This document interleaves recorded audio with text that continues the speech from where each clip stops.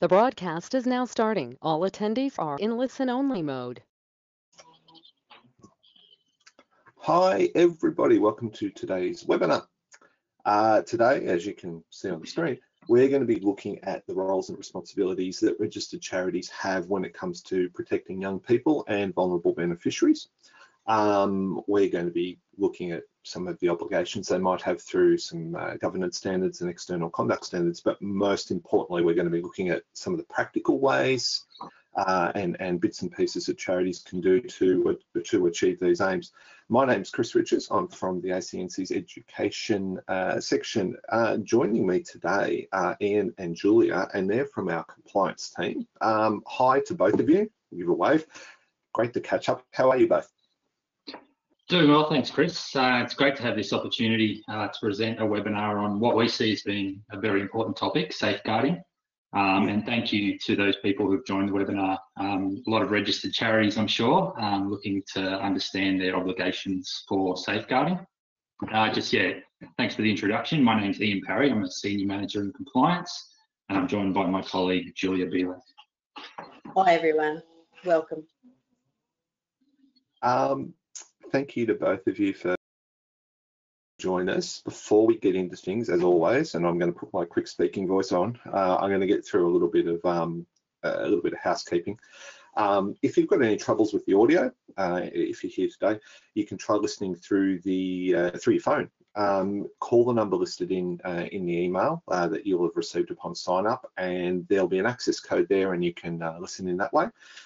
We've got some colleagues today, Matt and Guth, who are going to be answering some questions in the background, so feel free to type in a question or two if you wish through the GoToWebinar interface there, and they'll be zooming through some answers as we go through. We'll try and answer all the questions that come through. If we don't, there will be a chance for you to send an email to us, education@acnc.gov.au, and we'll be able to help you out through that as well. Now, we've got our slides. Obviously, you can probably see us. So our faces are here as well. We've got our cameras on. So you can switch between different views depending on what device you're on. You might want to click a mouse. You might want to slide from one side to the other. However you wish to view, you can.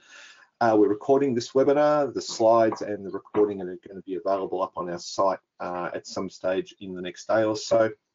We'll also send an email out to everyone who registered today to give them a link to the recording, to some other resources and some bits and pieces. We might mention some of those website links and all that during today's webinar. If we do, we will drop them into the chat as we go along as well. Finally, we really would like to grab some feedback from you if you wish. There's a little survey at the end of proceedings today. Take literally 30 seconds. If you wanted to answer a couple of questions, that would be great.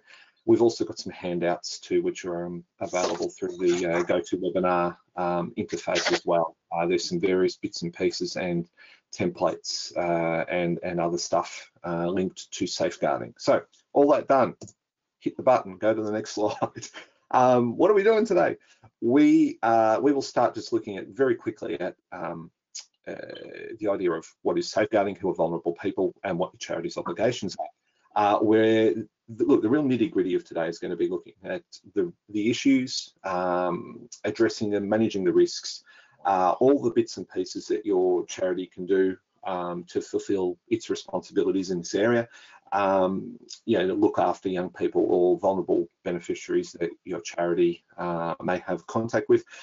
We'll look at, as part of this, policies, practice, internal controls, which form a key part of this sort of work. There's a couple of case studies that we'll throw in there as well as we go along. So let's go. Safeguarding and vulnerable people. What's safeguarding? Safeguarding is protecting the welfare and human rights of people connected to your work. It's a vital part of your charity's primary sort of duty of care. It refers specifically or particularly, to the protection of people that might be at risk of, say, abuse or neglect or maybe exploitation. Those who we might refer to or who might be referred to as vulnerable people or vulnerable beneficiaries. There's a bit of a definition of vulnerable people and vulnerable beneficiaries. Ian, Julia, charities who work with or have contact with vulnerable people or beneficiaries, they really have some extra responsibilities, don't they? Thanks, Chris. That's right. So while all people must be protected from harm, there's additional legislative and ethical considerations for protecting vulnerable people, and I'll chat about that a little bit. So regarding vulnerable people or beneficiaries, the focus is often on the safeguarding of children and young people, but it's important to consider the safeguarding needs of children and charities. But charities should also be mindful that vulnerable people can include other groups that are considered vulnerable. So yeah, often, and it's often something that we see in practice as well, that a lot of beneficiaries will be children, but charities should be mindful that the definition of vulnerable people or beneficiaries is broader. I'm happy to run through some other categories that would include vulnerable people or beneficiaries. So things such as seniors, people with impaired intellectual or physical functions, people with a low socio-economic backgrounds, people who are Aboriginal or Torres Strait Islander, people who are not native speakers of the local language, as well as people with low levels of literacy or education. And something that's quite topical at the moment, there's been a little bit of focus on modern slavery laws. So people subject to modern slavery, which involves human exploitation and control, such as forced labour, debt bondage, human trafficking, and child labour. Yeah. So going on to the next slide, vulnerable people is not only limited to a charity's beneficiaries or the users of its services. It spans much wider and can include a charity's staff, volunteers, and people in third parties or partners. Especially when you are perhaps working in an overseas country, that's often a situation where staff can find themselves in vulnerable situations, and charities should ensure staff and volunteers working overseas have access to suitable housing, food, insurance, medical services and communications, and establish an emergency plan for staff and volunteers working in conflict zones or other high-risk locations. So it's important also to remember that the vulnerability in question might be permanent and ongoing, or it could be temporary, and staff need to plan, charities need to plan for all those circumstances. And it leads to an important point, that a charity's ability to recognise vulnerability in its various forms is important. And the first step to being able to protect vulnerable people is that ability to recognise the vulnerability of the people or beneficiaries. Yeah, and look, this is important. I mean, people sort of look at the idea of vulnerable people or beneficiaries, and that they might sway towards perhaps a situation where that vulnerability might be one that's ongoing, but to remember that there can be vulnerability that is temporary or is one that is in a certain situation or a certain set of circumstances is a very important thing for charities to be mindful of, I suppose. And I know that you've sort of touched on this, Ian, in talking about charities that might be working overseas or with third parties, partners overseas. Some charities, simply by what they do, might have more contact with vulnerable beneficiaries. And as I said, due to the nature of their work or who they work with. This adds, I guess, a greater significance to the responsibilities and that they have, and I guess a greater significance to what they might have to think about when it comes to addressing these issues.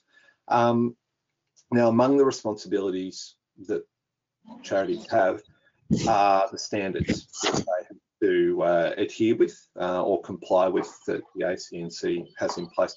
If we just wanted to, Julia and Ian, have a quick summary of where safeguarding fits into some of the standards that the ACNC has in place, which are the governance standards, but also the external conduct standards.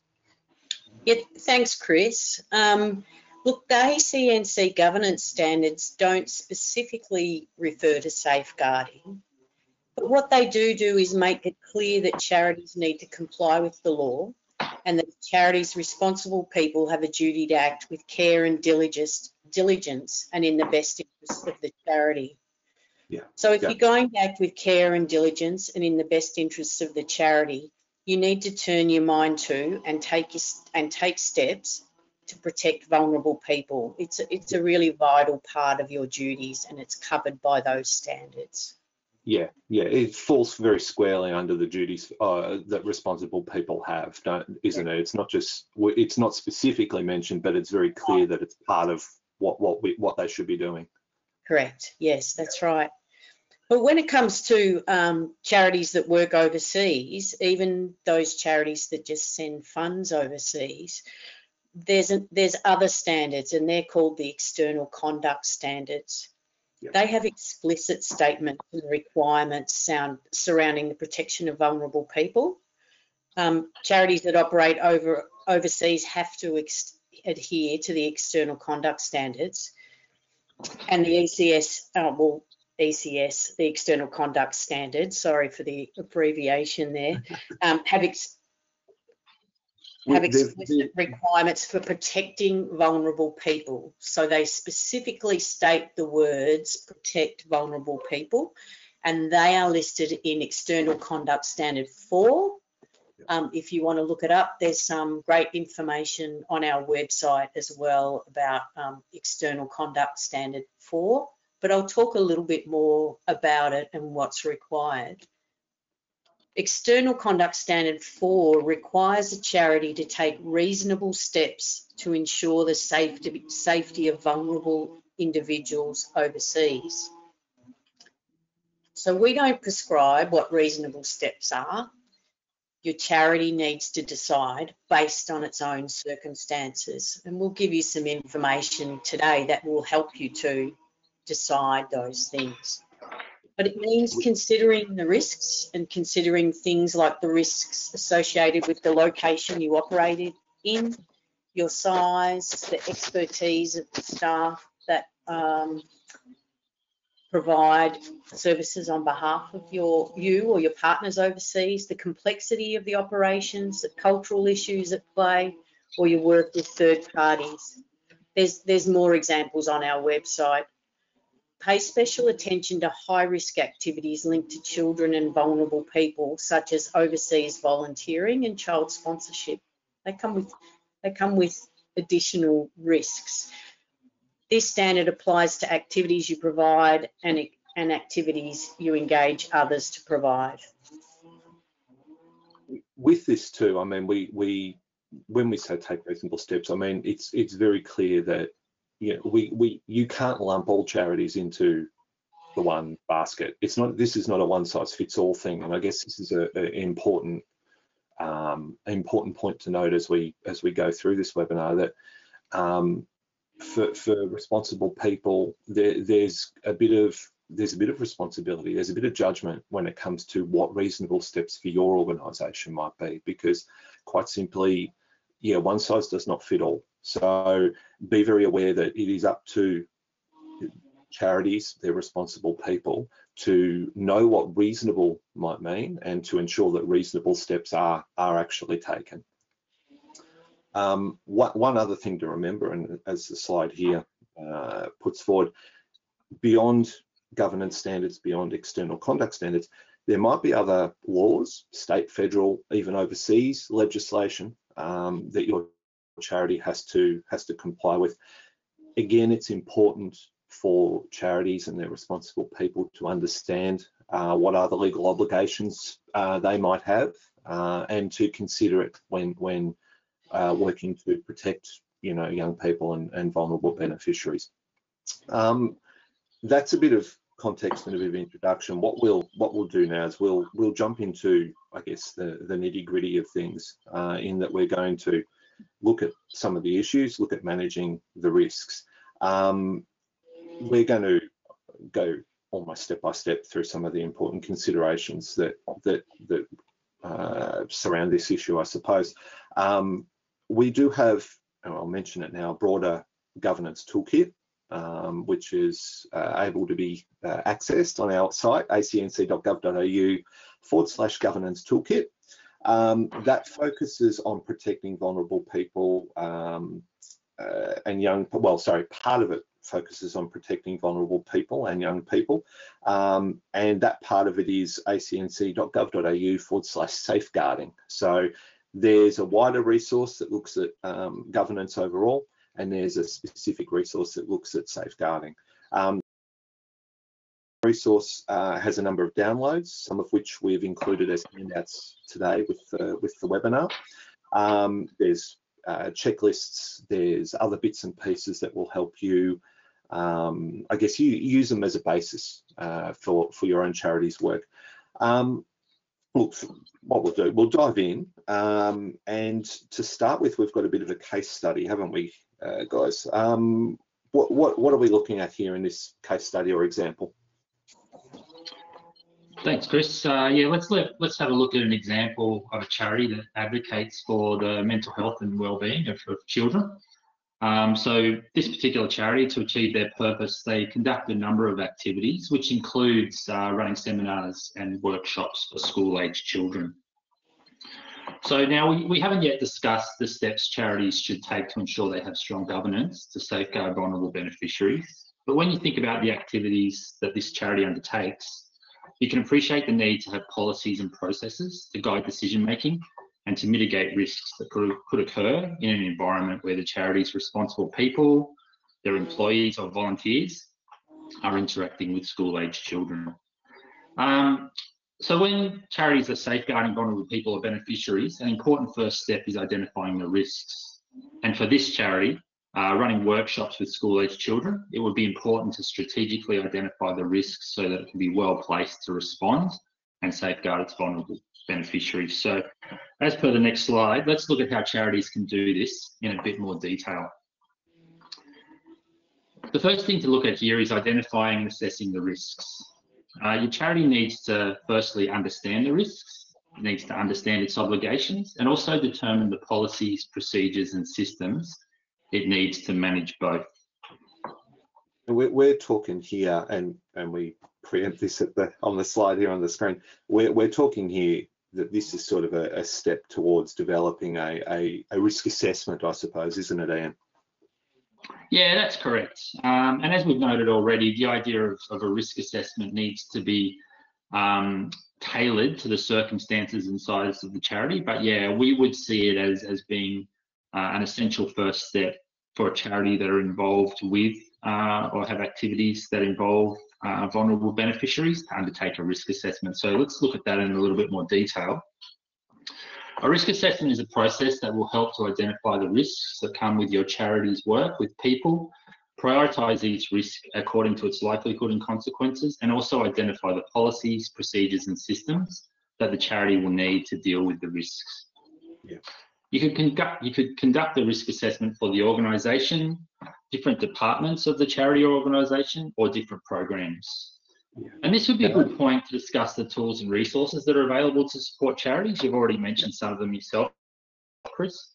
Yeah. On the ACNC website, we have the governance toolkit, which you referenced, with a specific section that focuses on safeguarding. And there are other resources available also. In particular, the National Office of Child Safety has resources available to support child-safe organisations, including an introductory self-assessment tool that's aligned with the national principles for child-safe organisations. This would be a great starting point for charities that are looking to enhance or review their safeguarding governance, and it would be a really good lead-in for charities who are thinking, where do I start if I need to enhance or review my safeguarding governance? So looking at the risk assessment framework, some things that the charities should think about. We can have a look at the things such as the people the charity affects or works with, how common the types of incidents are that impact the charity, and the consequences an incident might produce. You can think about potential impacts on a charity's reputation, its partners and staff morale, as well as the impact of incidents on victims, the charity itself and its beneficiaries. So moving on to the next slide, I'll hand over to my colleague Julia, who is going to focus on the policies that charities can implement for safeguarding. Definitely. Okay. Well, so We're looking here, aren't we? Yeah, here we are. I've missed a slide. I do apologise. So these are just looking at some of the bits and pieces that should be considered as part of a safeguarding policy. What have we got here? What have we got here, Julia? a policy that outlines your charity's approach to safeguarding should reference your charity's legal obligations. So as Chris mentioned earlier, there may be our legislative obligations, but you may also have obligations to other state or national regulators or funding bodies. There could be other people that you do. So reference those, outline the identified risks, define the key terms, for example, safeguarding and vulnerable person. Clearly state your charity's expectations of staff, volunteers and partners, and outline your charity's processes for managing risks. So you know how you're going to manage your risks. Yeah. It's and important. I'll flick to the next slide. Sorry about that, Julia. There's a few more here if you wanted to go through. Oh, yes, that's right. Thanks. Identify who's responsible for managing the safeguarding, so who within your organisation. Clearly define the roles and responsibilities of people involved in safeguarding. So there may be one or two people or a particular way that a concern is reported and people know how to do it. Extend obligations to your charity's partners and contractors. Contain supporting resources such as an incident response plan or an employee vetting document, and be endorsed by your charity's board. Yeah. It's important to ensure that the policy is observed and implemented. So sometimes charities can have policies, however, people within the organisation might not be aware of them and they might not be implemented. So the implementation is a really important step. There was one point there too that and we'll probably highlight this too as we go through that.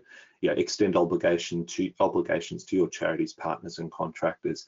Again, we particularly have, I guess, reference to this if you are working with overseas partners, if you're working with contractors overseas.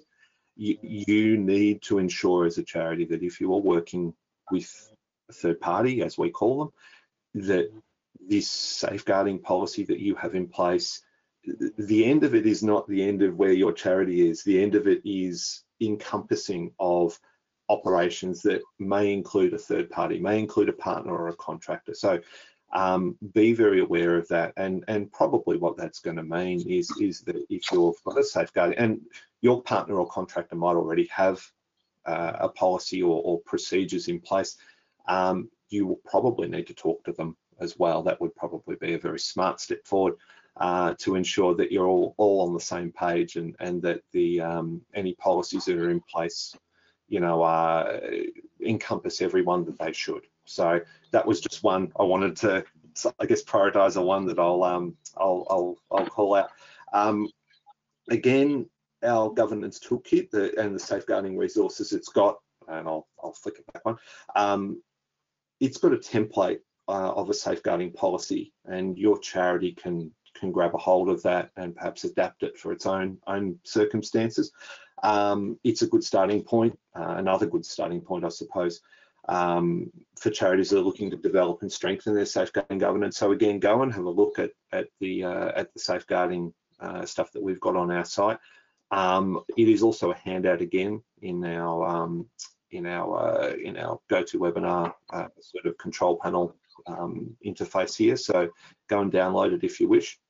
And the resource that you mentioned earlier on, Ian, we'll throw a link of that or a link to that into our follow-up email as well. So people will be able to easily click on that and follow it and be able to have a look at those resources too. Now, one other thing that's important here is that while you have a policy as a charity, you can't just have a policy and not commit to it. As I know you mentioned, Julia, you've got to have resources. You've got to have the ability to step up and say, yeah, we have a policy. We now want to commit to it. you have to also ensure that there's leadership on this policy, and that everyone in your charity shares the commitment to it and what it covers as well. Now we've got we're looking at internal controls here. Julia, what are we talking about when we talk about internal controls? Yeah, thanks, Chris. What we're talking about, again, with internal controls is having and implementing the right policies, procedures and systems, which allows, they can serve as an early warning to allow a charity to stop an incident or help in that instance, as well as they can mitigate or reduce the consequences of an incident if it actually does occur. So we call these policy systems and procedures internal controls, and it's important they're appropriate for your charity and they address your specific risks. Yeah. What are some examples of these things? Yeah, thanks. I was just about to go in. You're right. Some examples of internal controls include due diligence checks, so background checks on your staff, segregating duties and providing supervision. So, for example, in high-risk situations, they might be shared by two people, so they can assist each other and reduce risk. Managing third parties, that means making sure your partners are capable of and committed to protecting people in their work and that appropriate agreements are in place. Yeah. So those agreements and the communication with people help serve as internal controls. A code of conduct for staff can also help prevent harm and mitigate risk, because everyone's then aware of the behaviours that they're expected to exhibit in the workplace. Yeah. Now, having these type of controls in place, now it's not of very much use if they're not adhered to. What are some of the ways that we can look at here to ensure that they are adhered to? What are I guess charities' abilities, or what should they be looking at to ensure that the policies and everything that's in place is known and is stuck to, I suppose? Some of the things that a charity can do to ensure that is communicate your expectations and raise awareness of the issue through formal channels, so policies, which we've talked a lot about, procedures, training resources, or less formal methods to communicate with your staff, like email updates, newsletters, staff meetings where the topic of safeguarding is discussed. Policies and procedures are talked about and people are informed about the charity's expectations. Develop and maintain a culture that values safeguarding. So it's something that's quite alive within your charity. Yeah. I just wanted to go into a case study now, that's right, and helpfully about a small charity that operates overseas. And as we've talked about, the risk and what steps you would be required to take depend on your own size and circumstance and the activities that you provide. We'll look at a case study that focuses on a charity's obligations as they are laid out in External Conduct Standard 4. That's because charities that operate overseas are subject to the External Conduct Standards, as we've already discussed. And they often can rely on programs to be delivered by overseas partners or third parties. So you may send funds or have an agreement with someone overseas to provide services on your behalf. This means that communicating and buy-in becomes even more vital. So, for example, say you're a small charity that fundraises to support offshore programs that provide support for disadvantaged children, including education and food programs. You're working with a partner offshore that runs the program. What we might view as reasonable context, governance in that context is thinking of some practical things you could do would be, you know, understanding and documenting what the risks might be for your charity in that context. Yeah. Checking that the partner has adequate safeguarding measures in place, ask the questions of them, what do they do, and document any evidence. Check the reputation of the organisation that you're working with. Are they registered in the country they're operating to deliver the services that you're getting them to provide? Perhaps ask them for and keep a copy of their registration certificate. Find out about their staffing and volunteer recruitment processes and their ability to safely deliver the programs that you're supporting. Have information, ask them for information about how their staff are screened and perhaps some evidence that this occurs so that you know who is providing those services. Have a written agreement that outlines your expectations and the obligations of each organisation when it comes to safeguarding. Makes it quite clear and you've got something to rely on. Be aware of the complaints process your partner has regarding vulnerable beneficiaries and that beneficiaries can raise issues and know how they'll be dealt with by that organisation. So that's just some examples, hopefully a bit more concrete, related to a small charity that sends funds overseas. There are more examples available on our website as well. Now, I know, and you just sort of touched on this, Julia, the awareness side of things, but also the, I guess, the confidence or the assurance that charities people might have when it comes to, you know, reporting a concern or an incident. What are, I guess I'll address this one to you, Ian. What are some of the ways that a charity can ensure that its people are confident in following through, confident in raising issues, that sort of thing? What are some of the keys here? Yeah, thanks, Chris. Yeah, detecting and reporting issues is a very important practice and kind of complements the policies and procedures that Julia just ran through there as well. So it needs to be the complete package. So there are things that a charity can do to detect changes in risk, instances of harm and non-compliance with obligations. It includes making sure that there are ways for people to provide feedback, raise grievances and report issues, and also people who report concerns or incidents of harm are protected.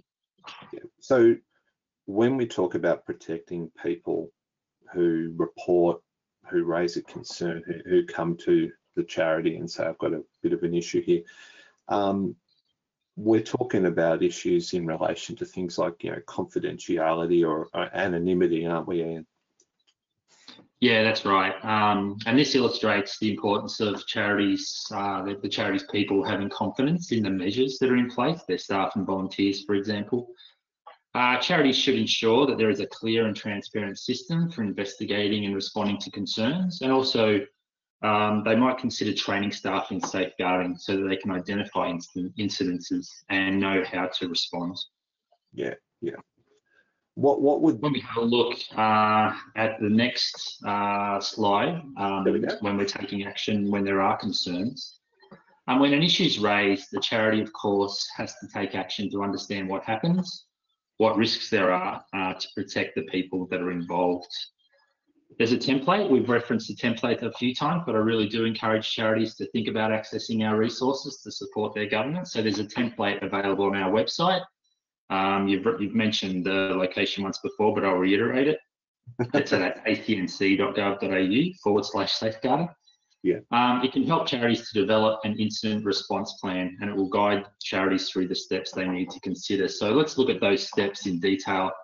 It helps to have a plan in place to guide the charity's response, and the charity should think about who is responsible for responding, what's required, and when matters should be reported to an external party.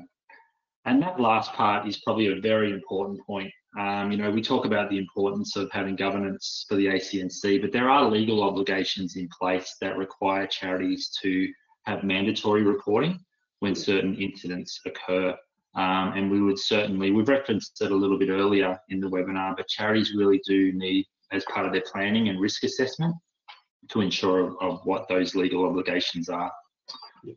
And there's also, I'll make mention here, there's also a, through again, our safeguarding page on our website, there's an incident response plan template that'll help charities and guide them through some of the steps that they might need to consider. Again, it's also available as a handout today for those of you with us, so you can download it. If you miss out on doing that, go to our website and have a look, and download that amongst the other resources that we might have.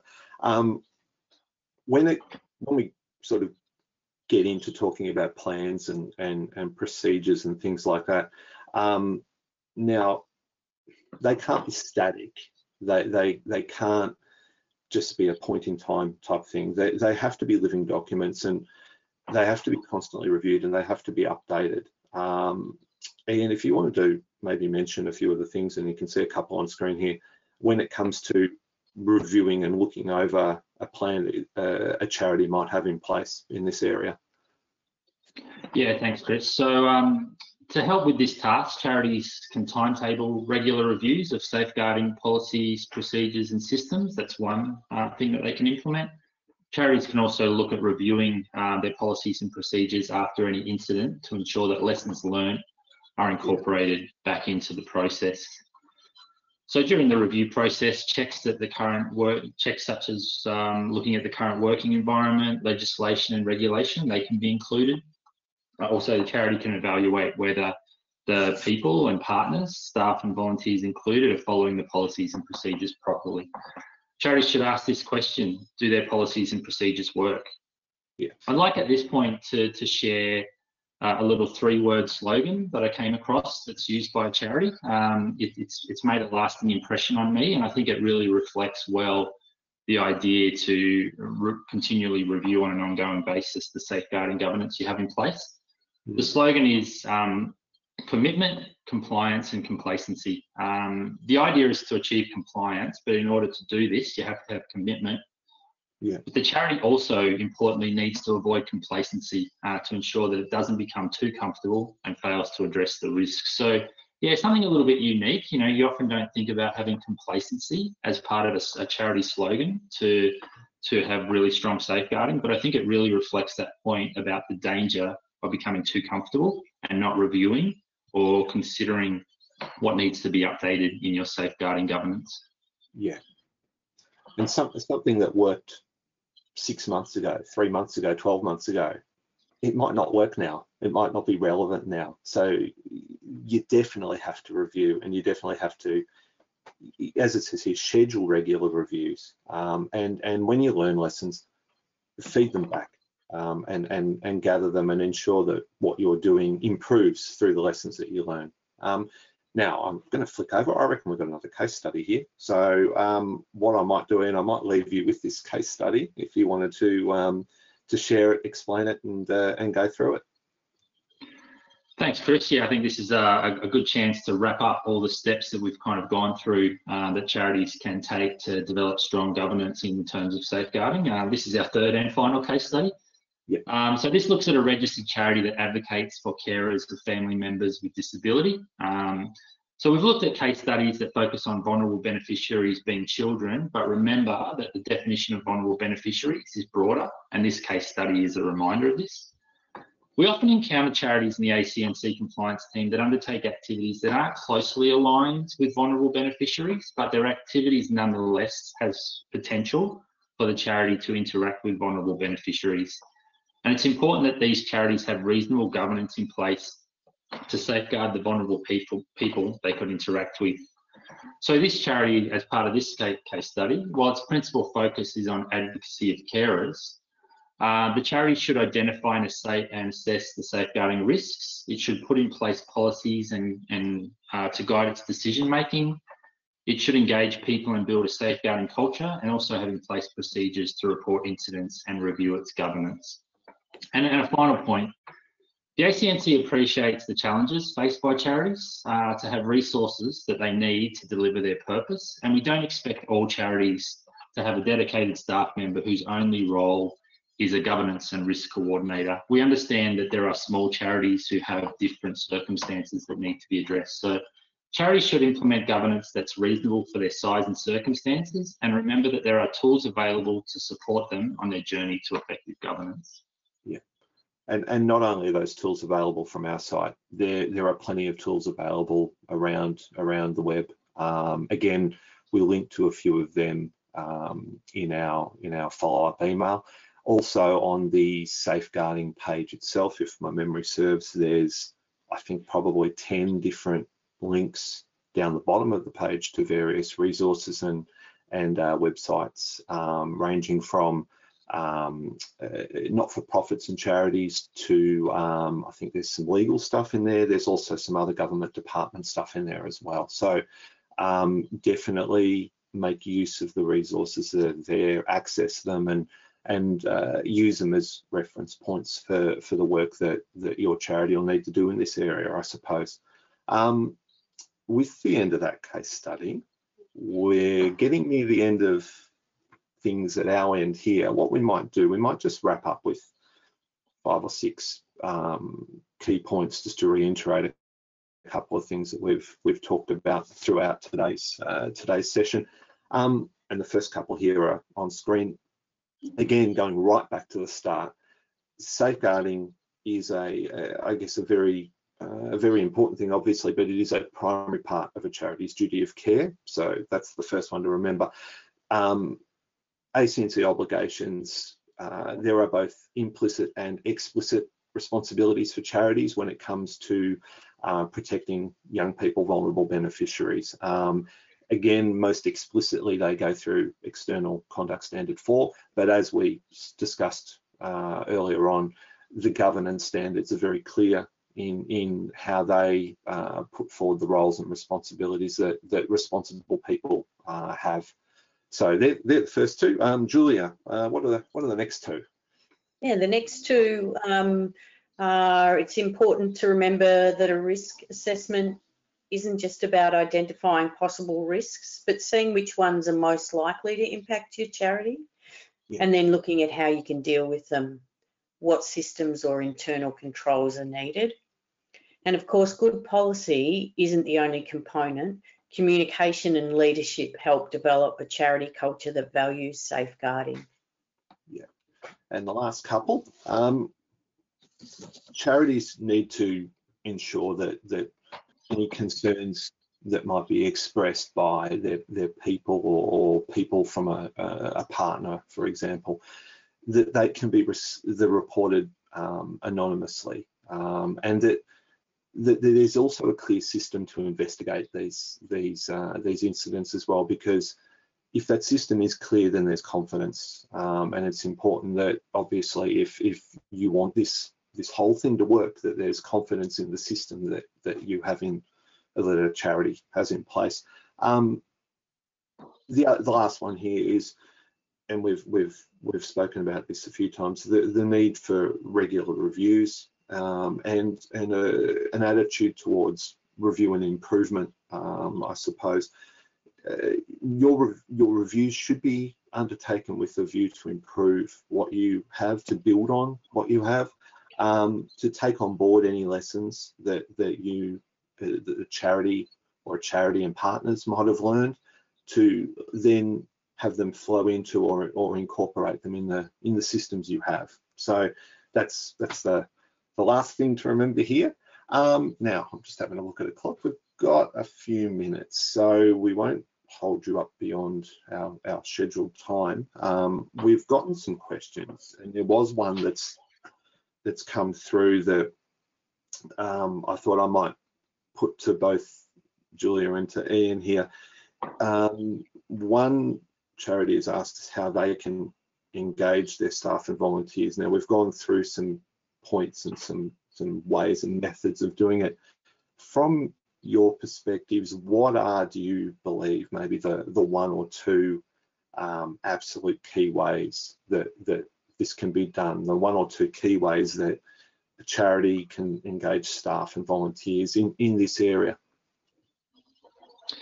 Yeah, I'm happy to field that question. I think the number one thing I would suggest is giving staff and volunteers a voice, actually listening to them and then giving them ownership of the matter so that they can actually provide their thoughts. And something that I reflect on as I've been to different seminars and meetings regarding safeguarding is when you think about the National Office of Child Safety and the national principles for child safety, they're very strong on advocating for the voice of children and young people.